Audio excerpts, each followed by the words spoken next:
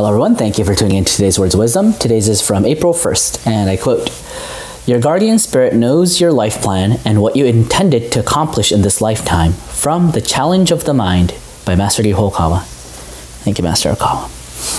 Alright, so Master Ryuho Okawa has taught us that each and every one of us has a guardian spirit. And our guardian spirits is actually part of our soul, so a part of our soul group. And it's usually, most cases, it's usually our past life. And he or she is guiding us throughout this lifetime.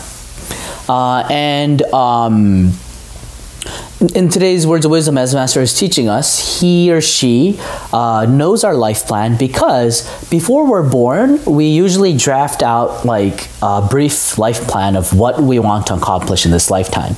So we forget that though. That's like the basic rule of going through life here on Earth. Because if we remember everything, what's the whole point? We're born here to test our souls. So if we knew everything, there you go. It's like you're taking a test with you already knowing the answers, and there's no point in being born in this three-dimensional world, and there's no point of reincarnation, and there's no you won't be able to gain any soul's growth. So, however, our guardian spirit knows. And that's why in Happy Science, we have many seminars, contemplation seminars, or contemplative meditation seminars, where we can really deeply connect to our guardian spirits or even higher spirits, such as guiding spirits, and then gain inspirations from them. It's like a spiritual insight.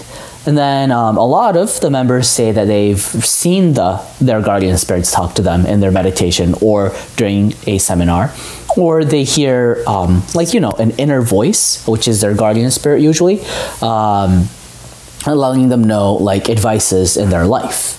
So it's like a contemplative meditative seminar. We have many types at Happy Science temples and Shibu's shojas.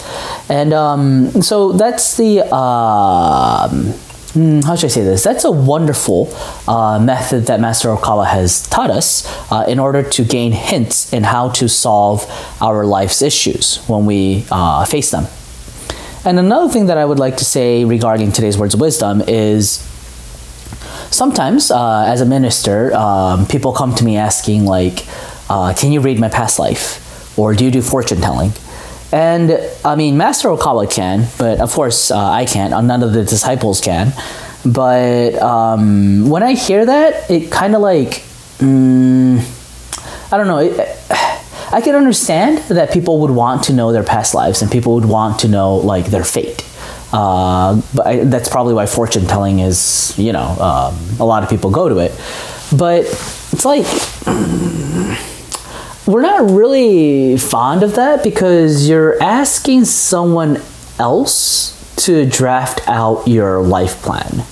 And a lot of the times, I mean, fortune telling, you don't know how true it is or how right it is.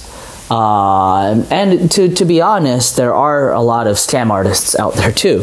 So we're more heavily based on self-help, and by refining your soul, by practicing self-reflection correctly, and by reciting the sutras morning and night, and by having your mind more transparent, something called your thought tape gets cleared up.